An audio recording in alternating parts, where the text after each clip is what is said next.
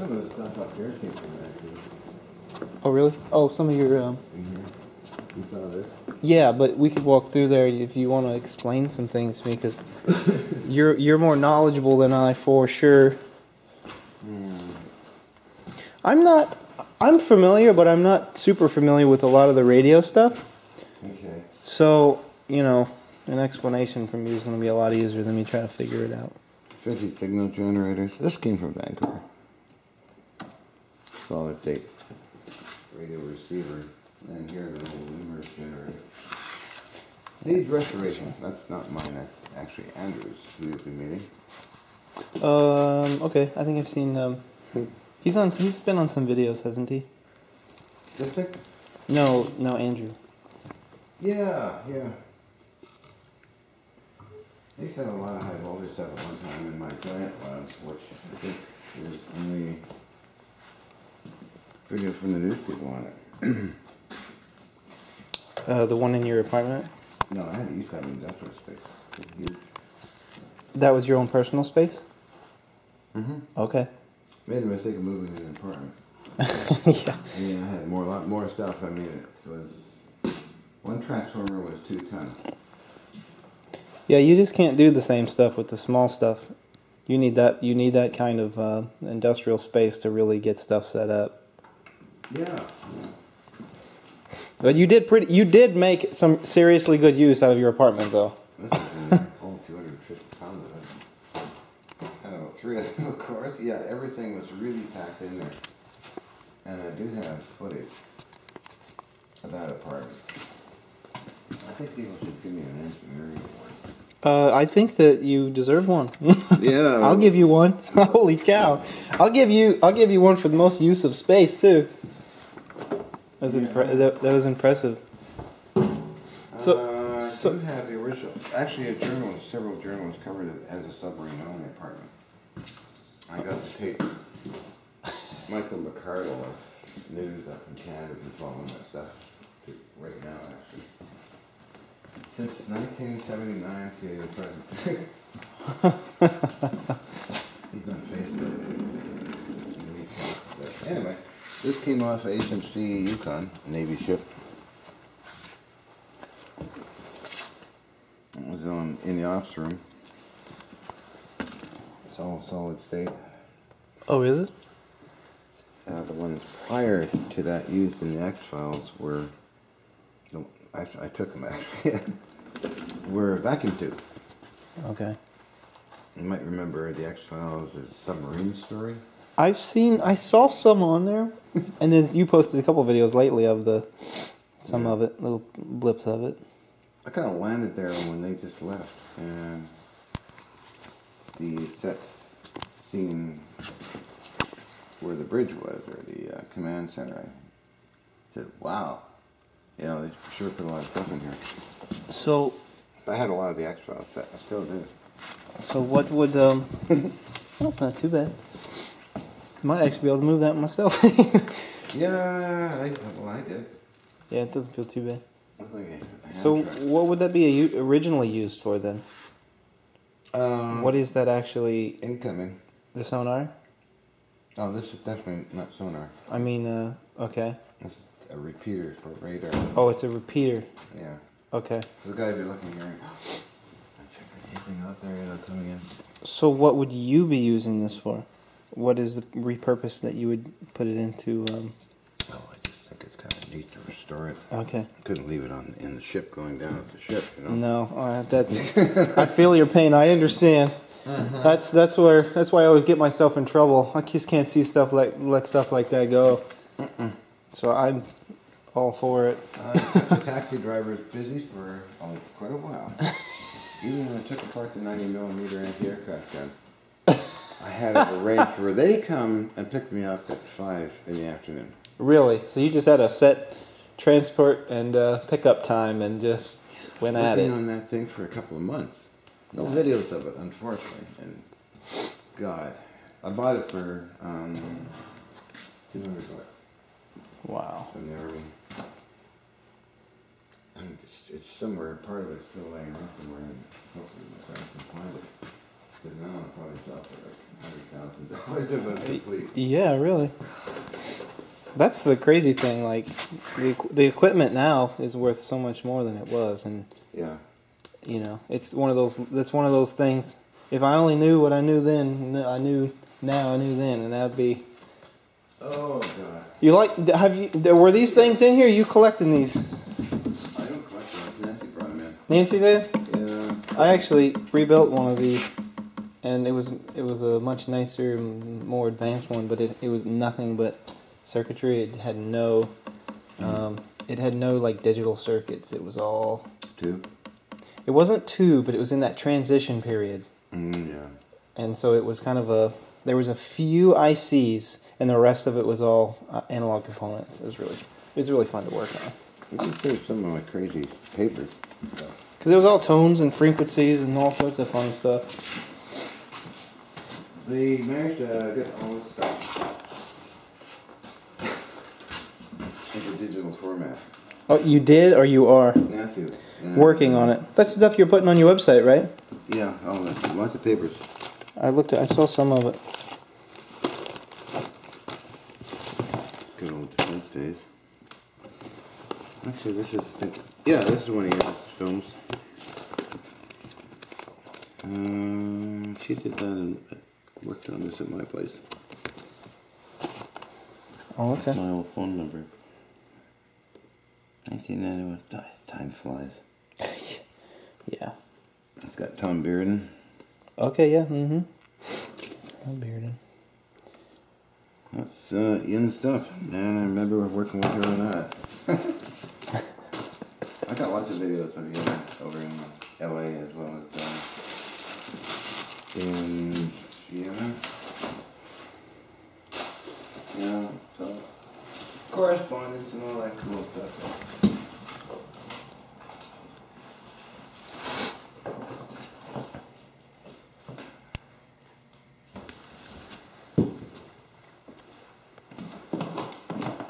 I have also a huge stash of videos that Nancy and Andrew transferred into digital as well. So a lot of stuff that's on the internet about here is true cool. Made by me or just a TV show.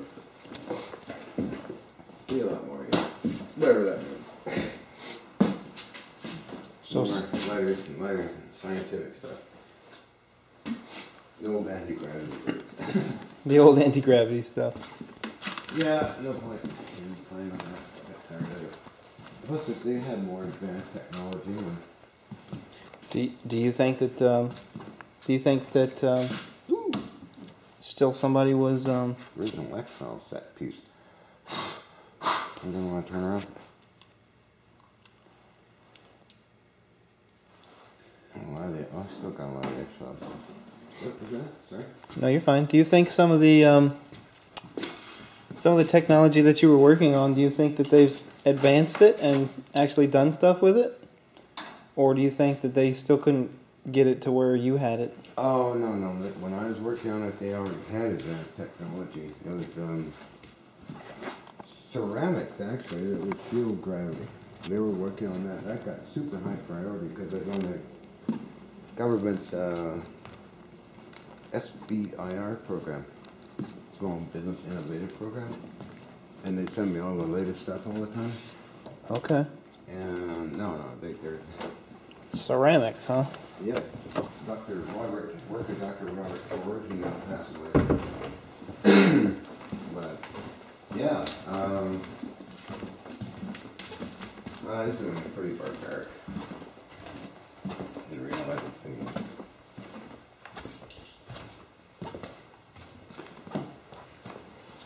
So this is the ray gun. Entry to the back end of it, yeah. The 20-foot ray gun. 25 feet. That's a heck of a build. I watched a few of the videos of you guys building it. Yeah. Wow. Nope. That one left out. This is... Finally quit raining. Sure, your dog doesn't come around. I should go sap. Yeah, that's what Nancy was saying. You can hear it humming from here now. This is more or less the control section of it. Is this the only equipment that's hooked to it? Yeah, although there is down at front end high voltage. Yeah. Oh, you can smell it. Yeah, you can smell the ozone? Yeah, can you? Mm-hmm. Oh yeah, yeah. Big Still time. running faithfully. Big time. Big time you can smell it. Mm-hmm. Is it? High voltage. I use a variac to control it. Oh, okay. There are 3 high voltage supply units. There's direct current and alternating current as well as electrostatic.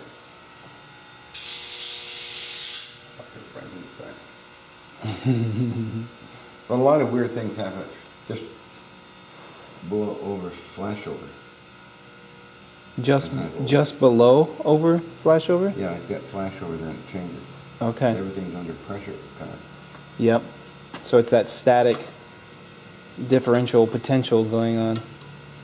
So we're running it on the hydrogen band, which is here. Here. What's the frequency of the hydrogen band? About 1420 kilomegahertz. So about a gig and a gig, 1 gig point 4. And these are both generators? Yeah, countermeasure system. Off a warship I got. They come in handy. And this is an Army system. Actually for confusing radar. And have backup generators. One down here. Oh, okay. And this is one that's operating the same area as well as this one. And let's back up. Okay. Oscilloscope. Yep. And over here. What frequency are these oscilloscopes? Gigahertz range? No, ELF. Okay. Basically. And then has one operation over there. Kind of looking for it.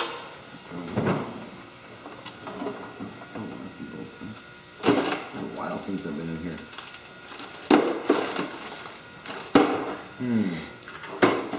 Okay.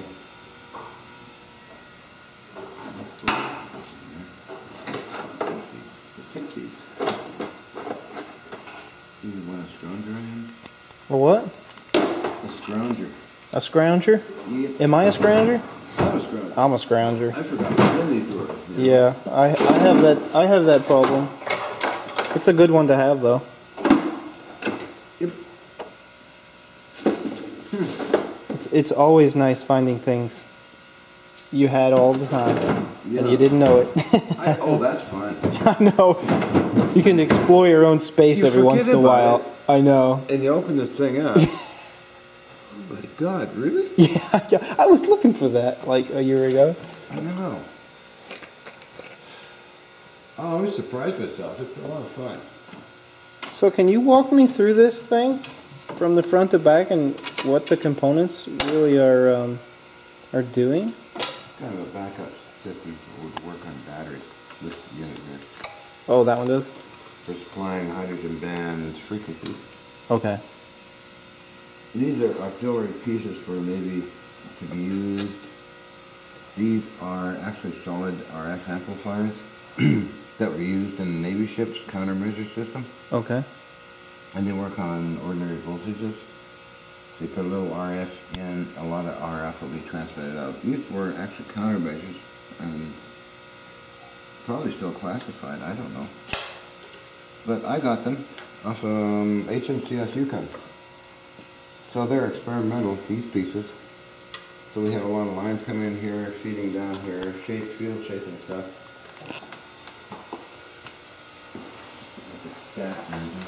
Yeah, I'll be careful. I like the high voltage and playing with this stuff. Oh, these are waveguides. Yeah. This is the outside part. So those are the waveguides. There's more waveguides on here though. Just those two? Just them all the way down to the end. Okay. Just two of them. Yeah. Just slightly out of phase with each other. They are out of phase with each other. And these are kind of reflective devices here that that you see in exotic ways. Like here's an example of a commercial unit, how weird it looks, kind of thing. Mm-hmm. Similar. These is for strength as well as for one with stuff. These are traps. Are you using those for tuning? Yeah. Okay. It's called traps in RF. Okay. I'm raised at it. Yeah. Adapted cathode, electrostatic cathode ray tube. Okay. And we have down here, more or less for lower frequencies. And they call these a variometer. Oh, that's the variometer. Mm-hmm. Yeah. Okay.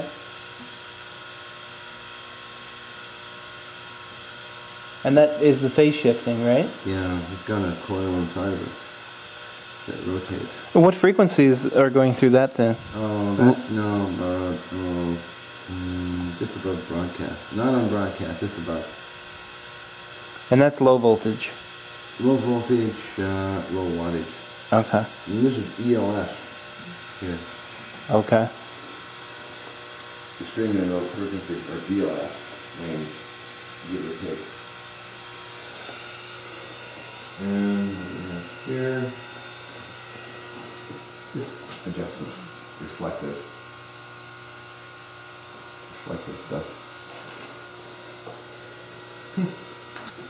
And here we're getting to the danger area. You got the high voltage up there. We have this round ball here where the hydrogen band information shoots along the side of it, giving it information. That's part of the XRL set too. I'm going to minimize it here.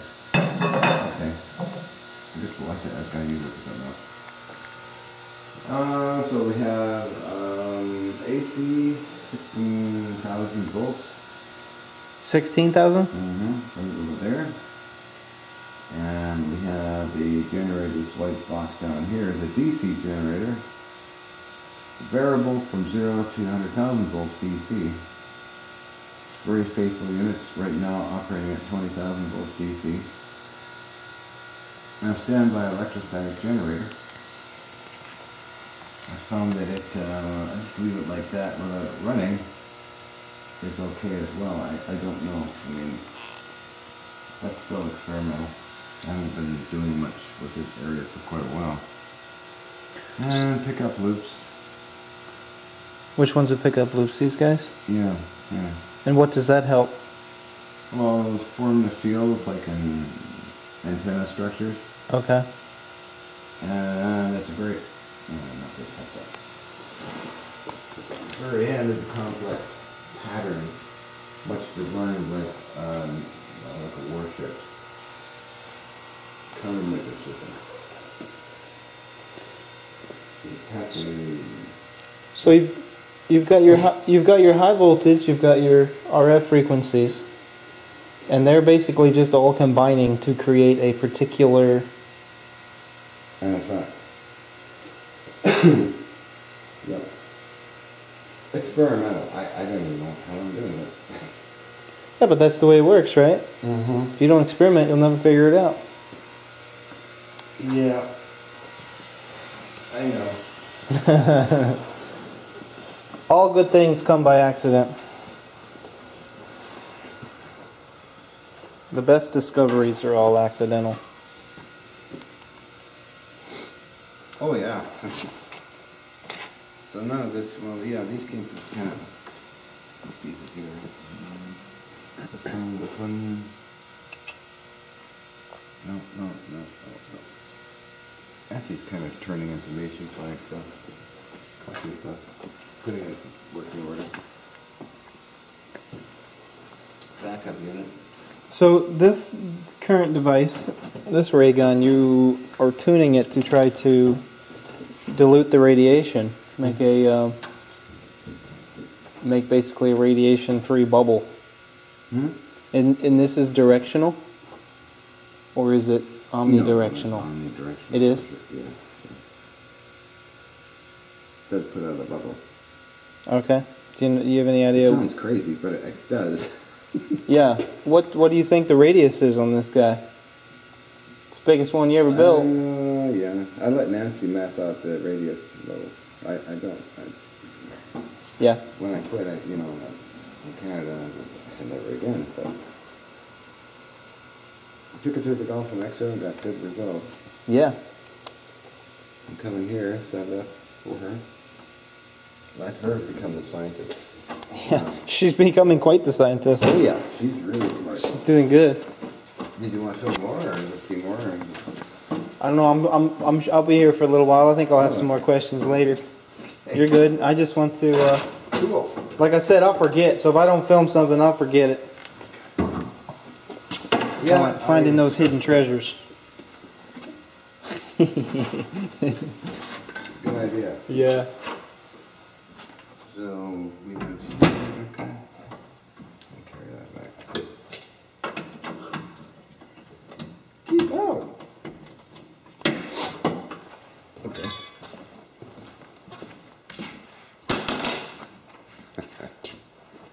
Oh yeah. So in here, people have goodies. Knock them up. Spare parts. Oh yeah. Every drawer full of stuff. I've got similar. Got so many things. Demonstrates. Some good connectors though. How did this radar outfit one of an 8? These guys, yeah, they are off the countermeasures, I believe.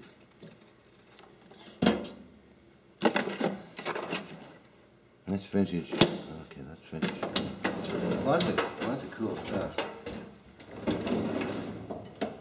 All these connectors.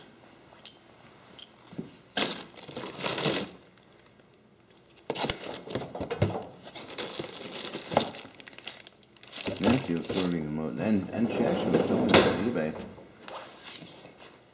when we were in Rice, Minnesota. Do you normally salvage a lot of your components off the old equipment? As you go through it, you determine something that you're going to take apart, or just something that doesn't work, you take it apart. Kind of if it doesn't work, take it apart. Like on the Navy ships, they would have drawers like this up to the ceiling, just full of parts. Spare They parts. were used, yeah. Brand new spare parts. Oh God, yeah. Vacuum tubes. Oh yeah. Do I have anything that's in the original box? I had a lot of fun going through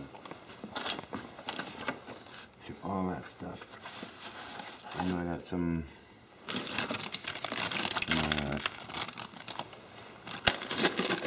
around, a bunch of lights somewhere. But vacuum tubes are a lot of fun. We got a few boxes. Cannon parts, you know? 2 boxes and crates. That's a riot. Yeah, look at all the lights I got off the warship too. Oh yeah. So if you were to sit down with a box of components, you could build whatever it is you were trying to construct. Yeah. With just components. Yes, I could. What are some of the components that you built for your experiments? Some of the custom components. Here or in Vancouver? In Vancouver. Oh, a lot of custom stuff. Yeah. Like what? Like is it stuff you couldn't find that you needed a particular thing to do? Stuff that didn't exist. Well, what kind of things was that? Interferometers, fuel shapers, specialty coils, transformers. Yeah, I got lots of video of that.